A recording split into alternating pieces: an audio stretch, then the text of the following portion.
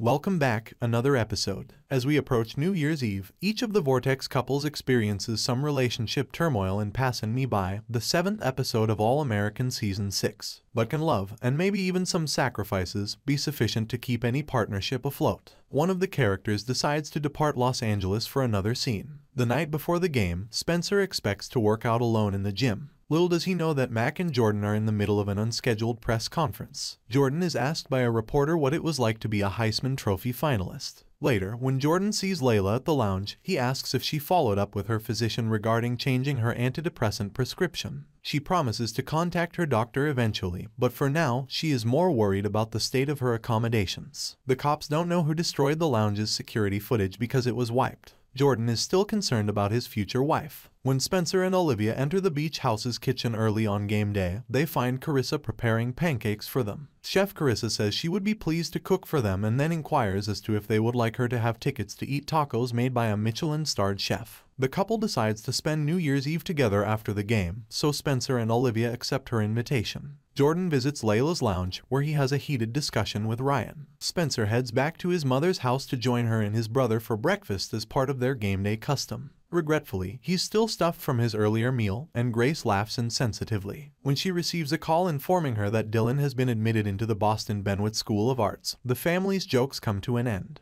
Dylan must relocate to the East Coast by the following Monday, which excites the family. Olivia is about to leave the house for the game when Ashley knocks on her front door and tells her he's going to be departing tomorrow. He dismisses her apology and invites her to hang out after Spencer's game. She apologizes for not being as available to hang with him. He suggests making a drawing of her. She doesn't believe that's a good idea and says that, although their friendship meant everything to her while they were in London, maybe they became a little too close. When the second quarter begins, the score is tied at 0, and Jordan finds that his game is off because Layla is nowhere to be found. Later, while the team celebrates in the locker room, Olivia approaches Spencer, who is seeing Mac becoming overconfident in Coach Boone's office. Spencer informs his girlfriend that Coach Boone has been assisting his sister in handling a nephew emergency. Kai interrupts Spencer and Olivia to inquire about the team's celebration of making it to the final game. Kai takes Spencer's announcement that he and Olivia are going to have tacos as an invitation to the team. Olivia simply says that Spencer is hosting a taco party at the beach house when Spencer tries to clarify.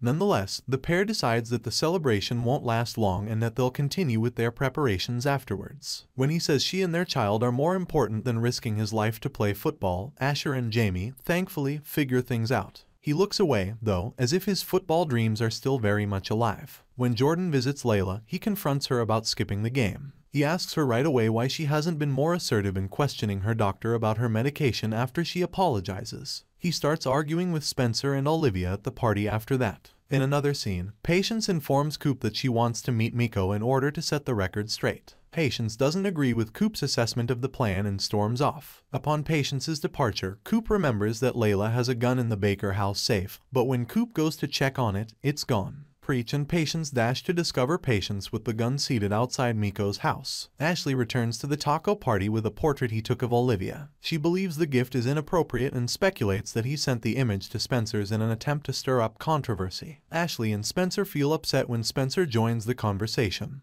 but Olivia breaks the tension by urging Spencer to let her handle it. At a closed museum, Spencer and Olivia would spend the last moments of the year together, kissing as the clock struck 12. For more videos, subscribe.